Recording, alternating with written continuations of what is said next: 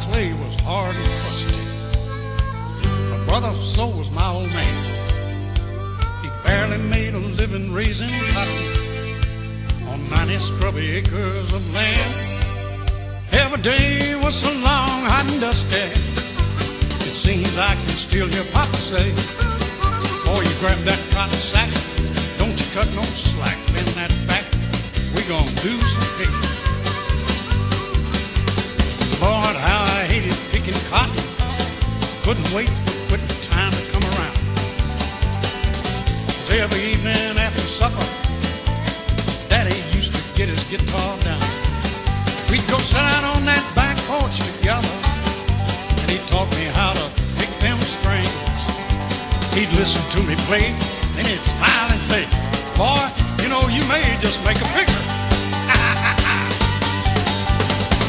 We used to go down them long cotton roads, picking from daylight to dark. But every evening I'd sit out on that porch, and I'd pick my guitar. My daddy called me a dreamer, but I think he knew all along that one day I would say goodbye, hit that road, try my hand at picking.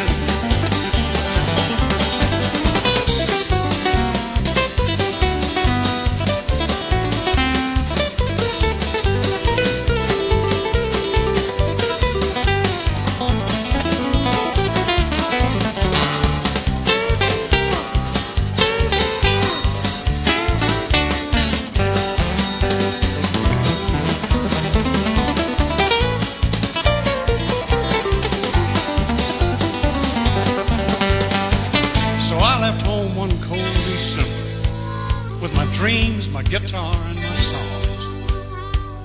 My daddy shook my hand, he told me, he said, boy, you remember this when things go wrong, that a man don't win all his battles, but you never lose a war unless you quit.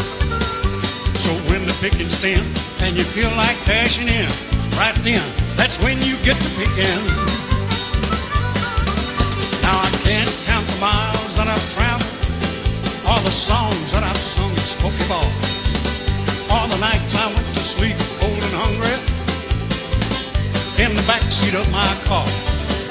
How far is a dream to a dreamer, and how much is too much to pay?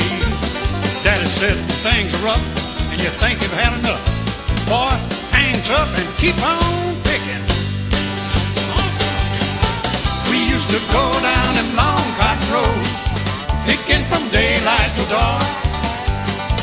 But every evening I'd sit out on that porch, and I'd pick my guitar. My daddy called me a dreamer, but I think he knew all along that one day I was gonna say goodbye.